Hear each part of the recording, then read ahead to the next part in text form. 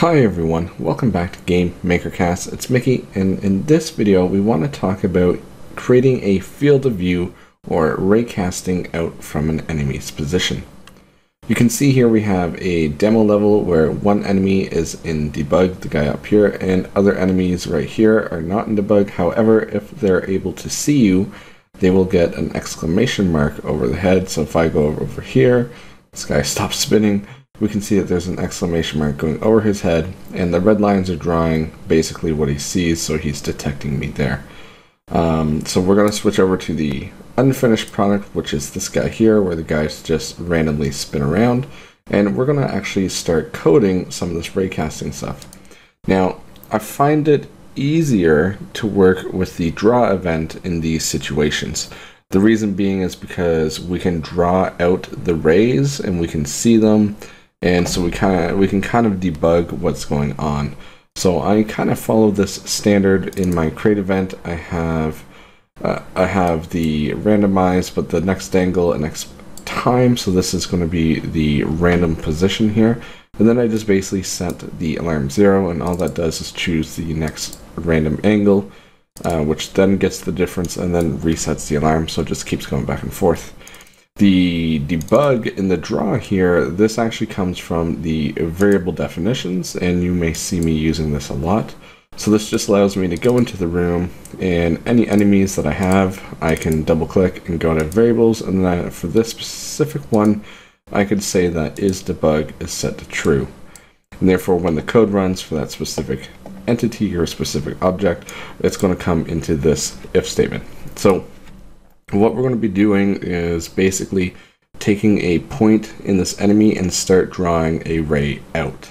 Now there is a bunch of math that you can do, but we're going to keep it pretty simple, and we're just going to stick to the basics here.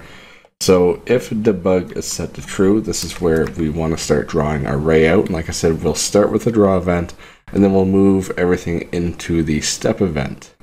So what we want to do first is let's add a couple different variables. The first variable we want to say add underscore angle, and this is going to be the amount of degrees that we're going to add to each ray. So we're going to add 5 degrees in a random position, and next we're going to say which angle direction are we adding. So this is going to be in between -1 and 1, so this will either be to the left or to the right, and actually let's say 5 degrees.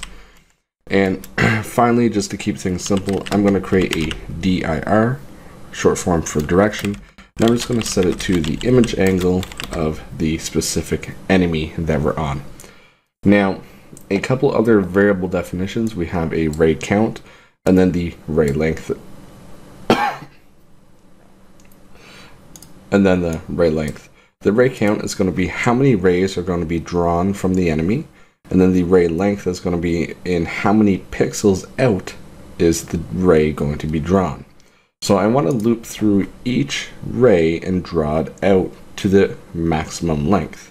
So we could say for var rays equals 0, and then make sure that rays is less than our ray count. Then we want to just increase the rays by 1. And that's our first for statement right there. So we're going to loop through, in this particular instance, 3 different rays. And then next we want to go, basically we're going to draw a dot in every single pixel until we hit something. So this is why raycasting can be very precise, is because you're actually going to check every single pixel. You can make this a lot faster by skipping some pixels, but we'll leave that on the side. So in here we'll have another for statement. So we'll say for var, let's say line length, let's set it to 0, and then make sure our line length is going to be less than our ray length. And then we'll just say line length plus plus. And now we'll head into our for statements here. And I'm actually going to pull this over and make it a little bit bigger here. So inside our for statements, what we need to do is we need to come up with the next position that we're going to draw our ray in. Now we know that our enemy is in a certain position, so we have access to X and Y. However, we're going to have to use a function called length drx and length dry to get the next position in the line. If we check out the manual on these functions, you can see they give a pretty good example of what we want to do. We're basically drawing out an array here, and we're going to be going up the line, so we need the x and y coordinates of this line per se in order to draw the dot. So let's create two variables. We'll see varxx equals x plus the length dr, and what we want to do is we want to travel up that line. So we're going to travel up the line length, and then we're going to pass it what direction we're traveling in. And we can do the same with y. We just have to say y plus length dr. Let's just copy that line in, and that's it. That's pretty much the entire code that we need there. Now, because we are drawing this, let's actually do a little bit of coding, which you probably wouldn't be doing in the draw event here. But what we need to do is we need to say if position underscore empty at xx and yy. So if there is a empty position, and we actually want to say equals false, so if there is not an empty position at our x and y coordinates along our line, then we need to check to see what we hit. Now in our case, we have a wall and we have a player. Let's actually just start with the wall. So we could say if instance place xx yy and object wall, if that equals false, then we know that we've hit the wall. So what do we want to do? Well, let's draw set color, and let's set it to C underscore red. And then we're just going to draw a circle at the x and y position of our line, give it a radius of 5, and it is not outlined. Now at this point, our line has hit a wall, so I do not want to have it continue going and checking for other things. So I could just say break out of this particular for statement. So if our middle ray hits something, it's going to break out of this one and then just go on to the next ray. Now, the only real thing that we have to do after all this, once we draw it and we check the position that's underneath here, we have to draw set color. We'll set it to C line because we're in debug, and then all we want to say is draw point at the x and y position of our line. Now, like I said, we also have at the top, we have this add angle and angle direction. So we need to switch between left and right, and then we also need to add the angle onto our ray. So we'll say our direction plus equals our add angle, so 5 times whatever ray we're on. So rays is our variable up here. So obviously 5 times 0 is going to be 0 times our angle direction. So all this is going to say for the first one, the direction is going to be adding 0. So that's going to be dead center in our enemy. For the next one, it's going to either be to the left or right, 5 degrees. And then finally, it will switch back to the other side. In order to switch back, we just have to say our angle direction is going to be times equals -1. So if we do this, and I'm just going to double check that I have this guy set to debug, and hopefully I do, and I do. And actually, let's set this guy also to debug here. So we'll set him to debug, except this guy, yeah, let's do 8 lines coming out.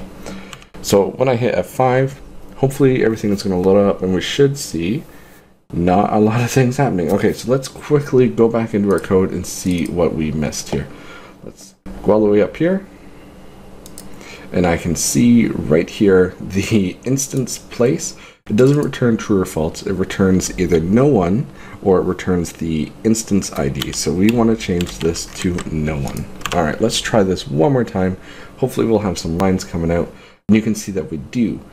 So you can see that this guy over here, he only has 3, and that guy I'm going to assume has 8 without counting, and that guy probably has about 8 too. And you can see that when they collide with the wall here, the red circles happen and then the line kind of stops. So that is the basics of our code. If we wanted to add, say, our player, want it to be detected, all we would have to do is copy this if statement here, and we could paste it below and say, you know what, we're going to check for the object underscore player. Now when we run our game, anytime our enemies see our player, you can see right there, we'll get that red dot on our player. And you can see it's very precise, and it will pick up, you know, the corners and everything like that, so that will allow us to do some really cool levels. Anyway, so how do we make this into something where our enemy, once they see the player, they can be alerted and maybe walk towards our player? Well, we're basically going to be using the exact same code that we have here, but only with a little bit of difference. So why don't we go ahead and copy all of our code that we have here and go over to the step event, and let's just go ahead and paste it in, and I'll select everything and hit Shift Tab to put it over. Now we've already done all this stuff here, we've done the rays, we've drawn everything out, except we don't really want to be drawing anything here, and we don't want to be drawing anything on the player. So if we hit the wall, we don't want to have anything be alerted. All we want to do is break out because we've hit something solid like the wall. If we've hit the player, I have a variable already set called C_player, and I'm going to set that to true. And then I'm going to break out of the line, and then underneath here we don't need to draw these lines, so we're just cleaning up the code. Now all this is doing is, in the draw event at the very top, you can see that we had our draw self just like everything else, but then at the very bottom after debug we have C player. So if we've seen the player, then we're just going to say draw sprite and put in the exclamation mark. Now the only thing that is missing here is in the step event, I have to make sure that we set the C player to false every time we go through, or else it's always going to be set to true. Now if I hit F5, we have that variable, we have all of the lines being drawn. So if one of these guys picks me up, you can see that a sprite is drawn above their head, and you can see that the ray stops going. And it's the same with this guy down here, and it would be the same with this guy over here. So it would be up to you, once they've detected the player, to move towards them. So you could easily just say, you know what, if we detect the player, let's actually write a little bit of code here. So we could say if C player, then what do we want to do? Well, let's point direction, we'll use our current X and Y, and then we want to use the player, so we'll have to make sure we get this instance. So let's see here, let's create a new variable called target, and we'll set it to no one, and let's see, C player set to true, so we'll say target equals, and let's grab the player instance that we have seen.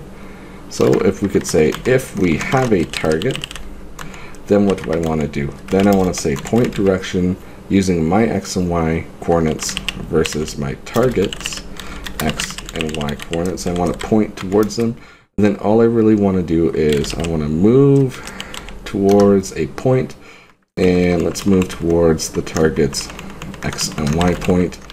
And this is cheating here. We'll just use a speed of 3.